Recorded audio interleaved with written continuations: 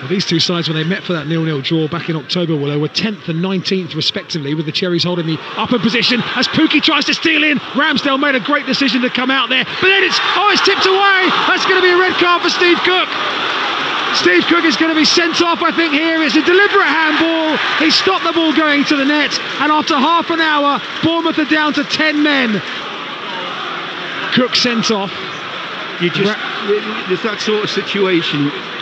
We're doing okay, but something's gone against us, a personal error. Same as last week, Willow. 0-0, all going fine. Personal mistake. What can Pookie here do against Ramsdale? Straight down the middle.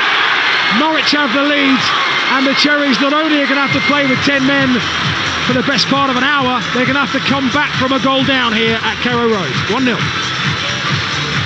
Here comes Gosling for the Cherries here, trailing 1-0. Square it goes to Lerma, oceans of space for Adam Smith here. Right side of the penalty area. Smith holds it up, needs to make the right decision, clips one deep. Fraser coming in, pulls it back towards Callum Wilson, who missed his kick from 6 yards.